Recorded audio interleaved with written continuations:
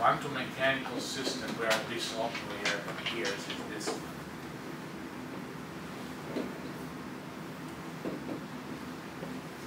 You know what this quantum mechanical, what this Hamiltonian describes? Height is the moment of inertia. So what does this describe? No, it's a spinning body. It's a rotating body, right?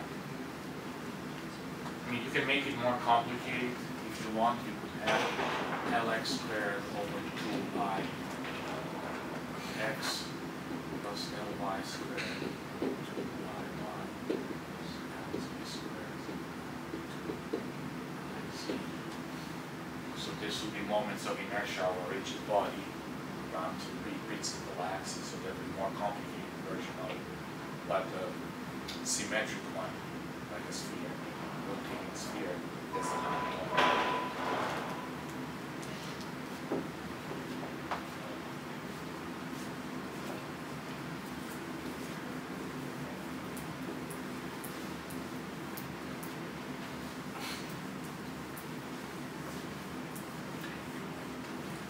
Now back to our 2x2 system.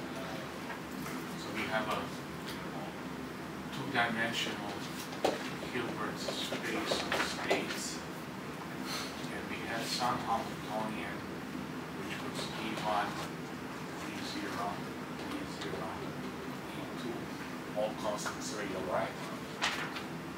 And the basis states were 1, which was 1, 0.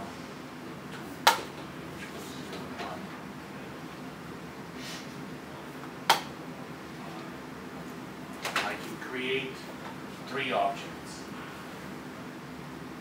which are observables because I can actually construct three Hermitian matrices. Remember, observable is a quantity which can be described by a Hermitian matrix. So if we have an operator which is Hermitian, then A represents observable.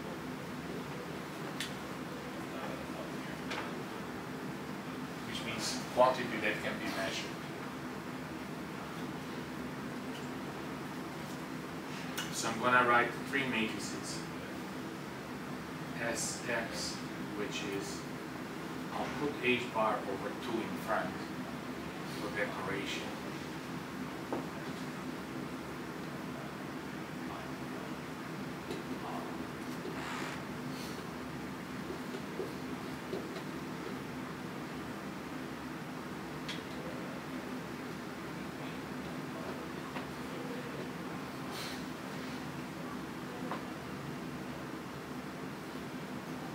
Notice that Sx dagger is Sx, Sy dagger is Sy, and S dagger Z is S.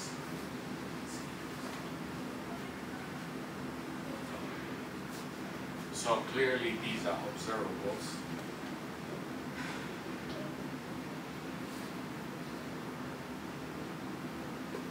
I have three of them.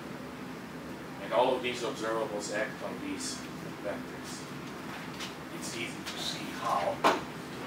So Sx on 1 is h bar over 2, 0, 1, 1, 0, and 1, 0. Is h bar over 2. This is 0, 1. So this gives you h bar over 2. And Sx on 2 is h bar over 2, 0, 1, 1, 0, 1, 0, 1, which is h bar over 2. So this is 1, 0, so this gives you h bar over 2. So basically, Sx maps the one state into a two state and two state into the one state. So it switches them, right? Sy does the same thing. You don't have to do much work. The only thing is that it puts different constants in front, right? So Sy on 1 will give you minus I h bar over 2.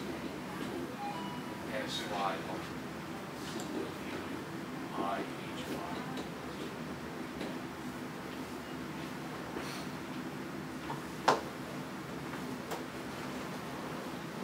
And then Sc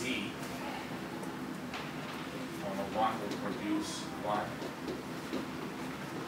And Sc on 2 will produce minus h bar.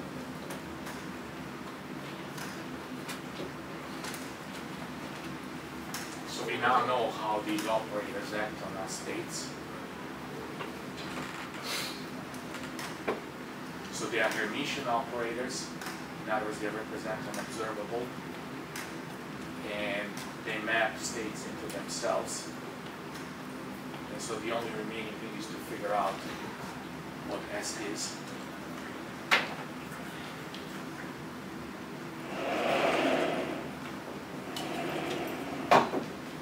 And for that we compute commutators. So this is easy.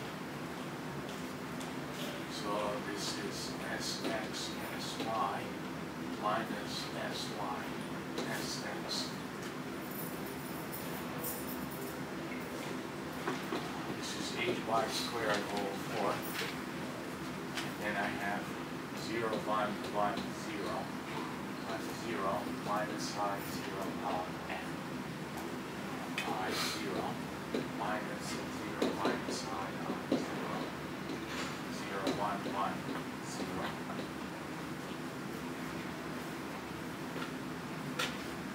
Which is hy squared over 4. And then when I do the multiplication, I have 0, so I have I, 0, 0, 0, 0, minus I, minus, when I do this, I have 0, I have minus I, 0, 0, then I have 0, 0, and then I have I.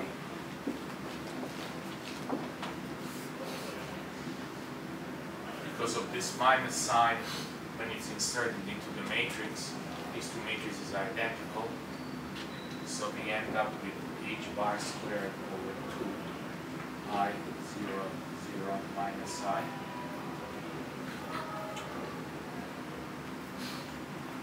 And if I factor out I and h bar, what I'm left with is h bar over 2, 1, 0, 0 minus I.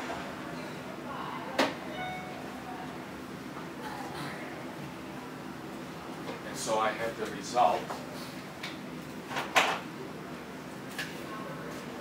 And this is I, h bar, S.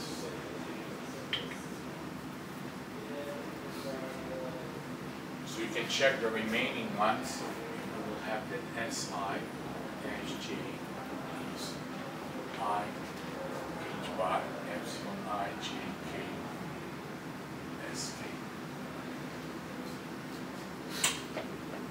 So this is the same commutator relation as that of angular momentum. So S is some kind of angular momentum.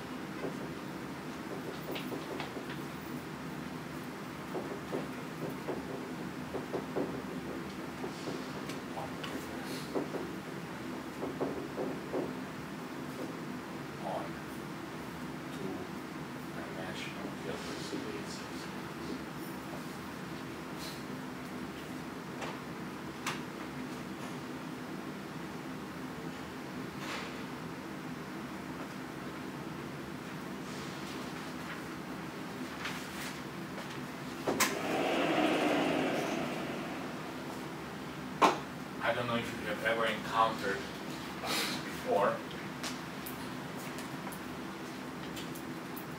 It is convenient or customary to write these in this form.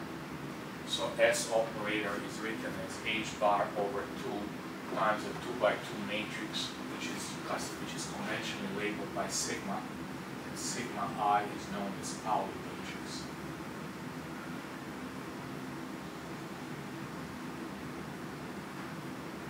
There are 3 of them. S1, S2, sigma 1, sigma 1, sigma 2, sigma 3, 0, 1, 1, 0, 0, minus I, 0, and 1, 0, 0, minus 1. Pauli actually invented those to describe electron spin in a Schrödinger equation, because he needed to distinguish possible orientations of the spin of the electron, property that electron has.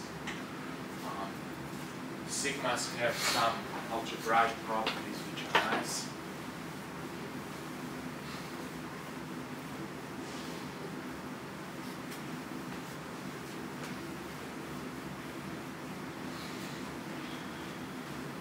So you can check that sigma 1 squared is the same as sigma 2 squared, the same as sigma 3 squared, which is 1. Let me do it for one of them. So 0, 1, 1, 0 times 0, 1, 1, 0 is 1, 0, 0, 1. So all 3 Pauli matrices squared to 1. By 1 I mean 1 unit matrix. And Pauli matrices themselves actually satisfy two relationships. SL sigma I sigma j is 2I sigma j. Is that true?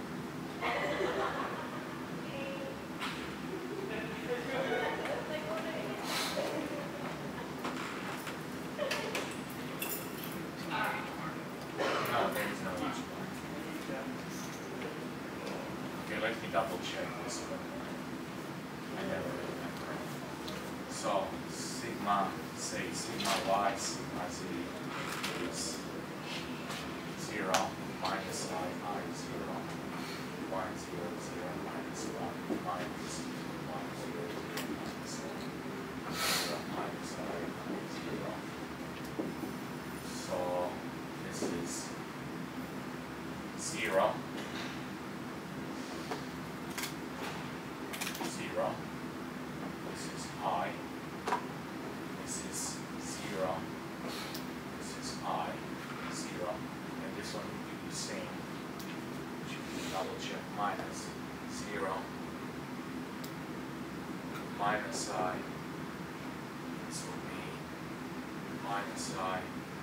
0. So this is 2I. 0, 1, 1, 0. So this is 2I sigma x. So I was right. Sigma I, sigma j is 2I epsilon I j k.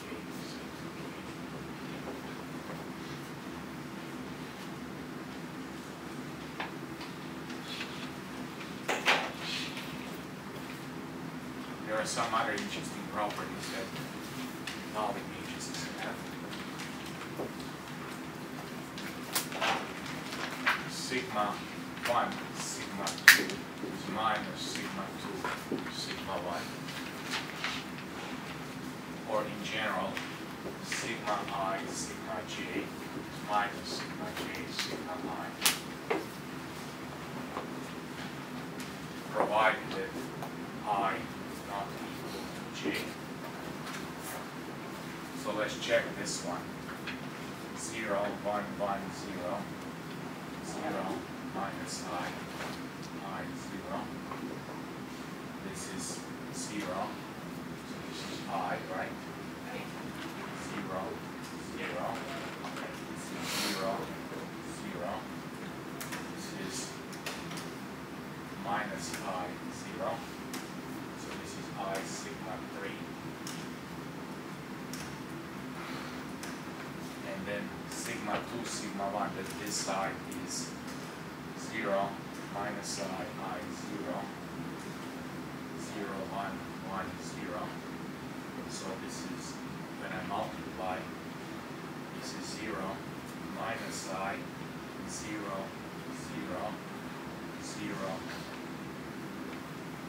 0, and this is I, 0, which is minus I, sigma 3. So this is satisfied clearly.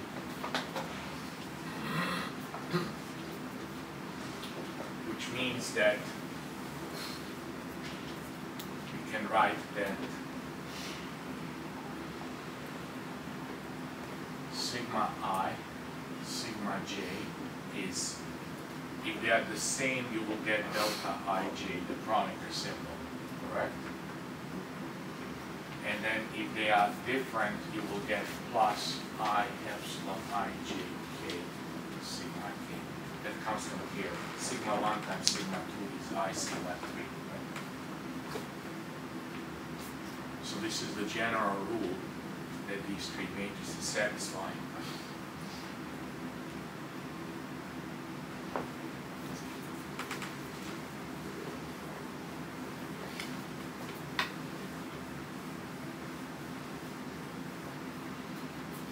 And so commutator and another relationship that is used will come out immediately after this. So if you do sigma I, sigma j commutator, this is sigma I, sigma j minus sigma j, sigma I.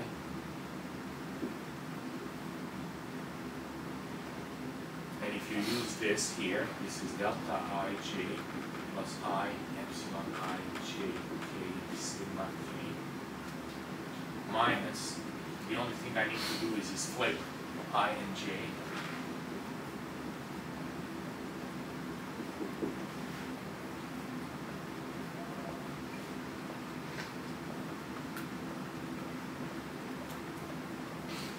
And notice that there are several i's in here. There is an I in front, which is square root of -1, and then there is an I as an index. But these two are the same, so they cancel each other. So I have I, epsilon I, j, k.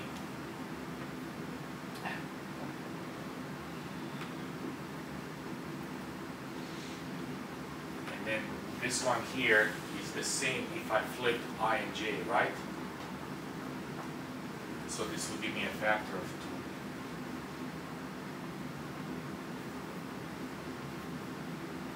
And another useful one which follows. So this basically formula embodies the commutator. And then there is another one which is sigma I, sigma j, which is actually an anti-commutator.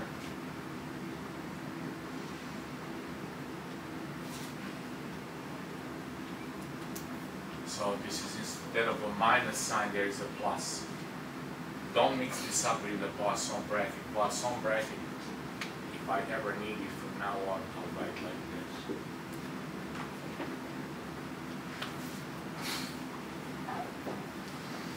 That means anti-commutator. Anti-commutator. So if I add them up, I have this.